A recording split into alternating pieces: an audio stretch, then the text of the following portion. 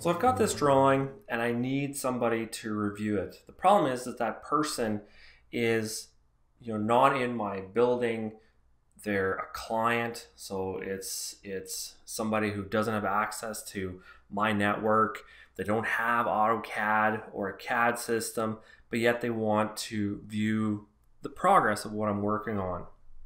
So I could create a PDF, I could create a DWF, I could share information in various methods, or I can use the new shared views function. So I'm going to select shared views, which is going to launch the new shared views palette. Now I have to be logged into my A360 account as a requirement of that. Once I'm logged in, the shared view palette shows me all my active views. So views will stay active for 30 days, unless of course you go in there and you extend them, which will just add on another 30 days, or you delete them.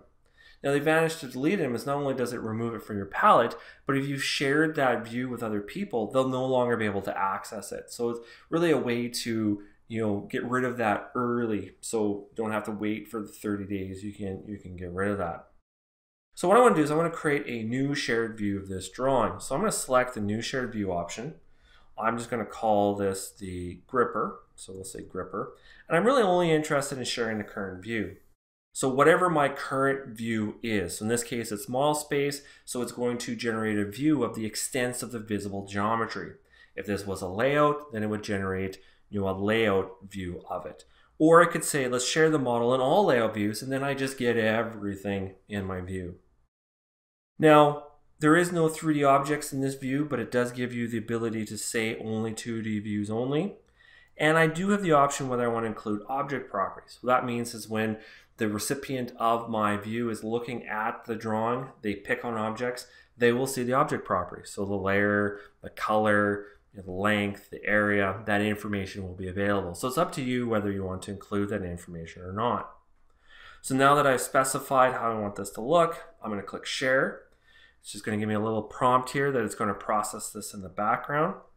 So what this allows me to do is it allows me to continue working within AutoCAD, and this background process, as we can see in the corner here, is taking care of generating the graphics that are required and popping that up to the cloud. So this does utilize the Autodesk Viewer, which is a free viewer, and it's only publishing a graphical representation of the model. So we can see by the bubble notification that it's now complete. So I'll click in the view in browser. So the person on the other end will not be able to download the drawing, they won't be able to edit the drawing, and they're limited to really the details that you provide. So if you've turned off a bunch of layers, then that information is not included. If you didn't enable the option to see the object properties, then they won't be able to access those properties. So notice in the view here, I have the ability to pan and zoom. I have the ability to see layers and turn layers off and on. So these layers were currently visible when I published the view. So I have that option to turn those off and on with my layers palette. I have options to pick properties because I included that information. So as I pick on an object, then the property palette within the viewer shows me that information. Notice down at the bottom here, I'm able to select measure. So I can select points and pull out measurements on the view.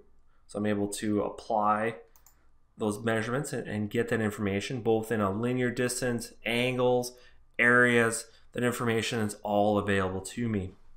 I have the ability to mark it up. So perhaps I'm concerned about this area. So I'll just draw a markup. And notice I have the option to do pencils. I can say arrows. I can do clouds around particular areas. I can add text. I can change the colors and the weights. I can undo and redo. And once I get my markups completed, I select save. And what it's going to do is it's going to publish that kind of as a snapshot. So it's this permanent, it's this markup that's applied to it. So it could have some contents and some names. I can also apply a kind of generic comment. So perhaps I'm, concerned about the function, and I'll post that and apply that. So me not having access to AutoCAD or any CAD system, I can pan and zoom, I can do some measuring, I can do some markups, and I can kind of gather this information and make some notes and apply those notes on here.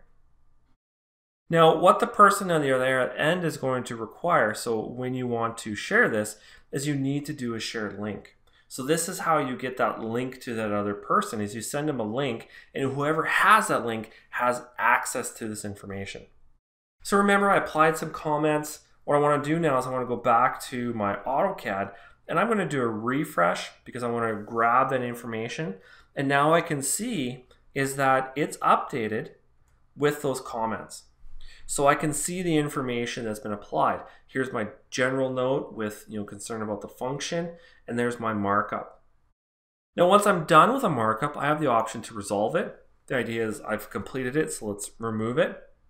And then I can reply back. Maybe I want to say, what do you mean?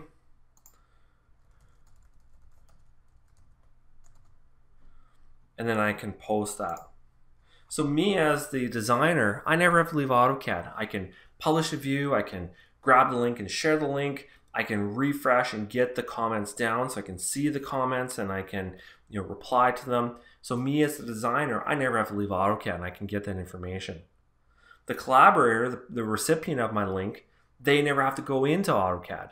They have access to the information, they can pan, zoom, they can mark up, they can do what they want to do, and it creates this collaborative environment, hence why it's in the Collaborate tab.